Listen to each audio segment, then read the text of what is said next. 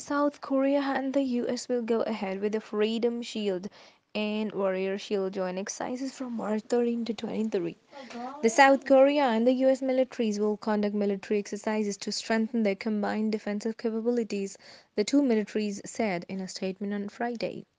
The exercises mark the longest edition of the exercises dubbed Freedom Shield, which, according to South Korea's Yonhap news agency, will involve a joint computer simulation command post exercise that runs concurrently with a field training exercise called Warrior Shield.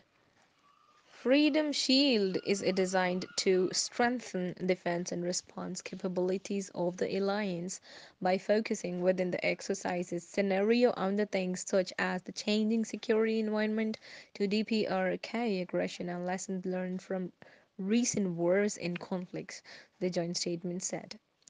DRPK are the initials of North Korea's official name, the Democratic People's Republic of Korea.